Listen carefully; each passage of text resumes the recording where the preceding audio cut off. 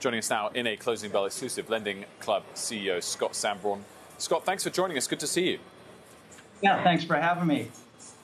So wanted to start, if we could, on the macro environment, and we'll get to the company specifics and the micro in a moment. But really good numbers, obviously, the market liked them.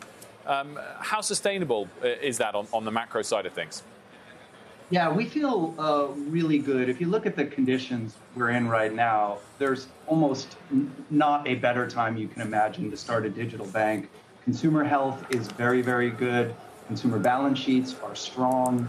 And from the lending side of things, capital deposits are available, and they're available at a low cost. And are you concerned that rates going up could change that, or quite relaxed about it? Yeah, in our case, no. Our number one, market entry point is we help consumers save money off of their existing cost of debt, most notably credit cards. Those are floating rates. So as rates go up, those will go up. We'll be able to continue to save them money.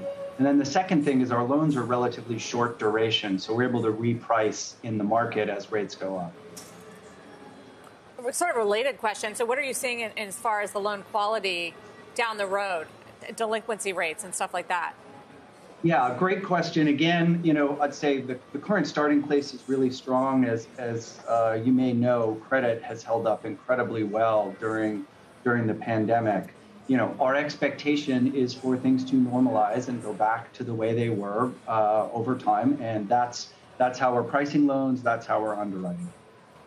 A lot of analyst upgrades, Scott, off the back of these numbers, and clearly now you're guiding to, and analysts are expecting decent bottom line profitability and improvement going forward. If the top line keeps growing, how quickly does that all drop through now to the bottom line, given your business model? Yeah, so what we've been able to do is really transform the core model. We took our online lending marketplace. That's what we're known for. That's what drives down the cost of credit to consumers. And we've added a digital bank. And that is both reducing our expenses, it's increasing our revenue, and it's also giving us the opportunity to do more for our customers. So the effect has been pretty immediate. Last quarter was only our second quarter as a digital bank.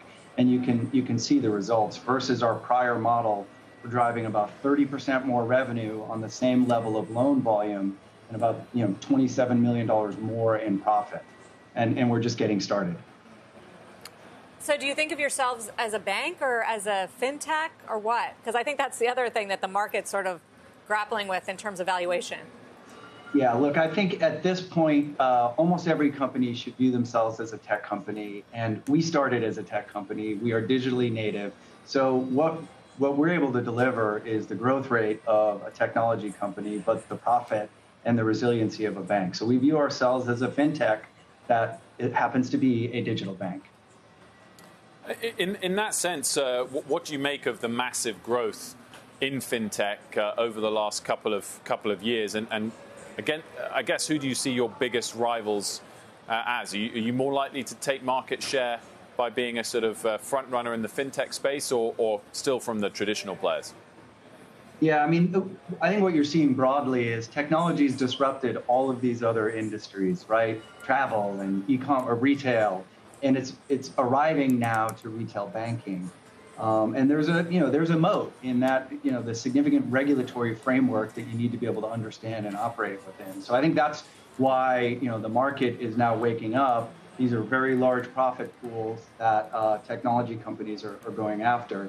We're really going after the incumbents. Our customers are banked. They are high credit quality, relatively high income, but they're just not being served very well. So we're going after that and saying, look, here is a digital bank that's acting in your interest. It is proactively finding ways to save you money. We've been saving you money off your lending, and now we're going to help with spending and savings. Scott, good to see you. Thanks so much for joining us.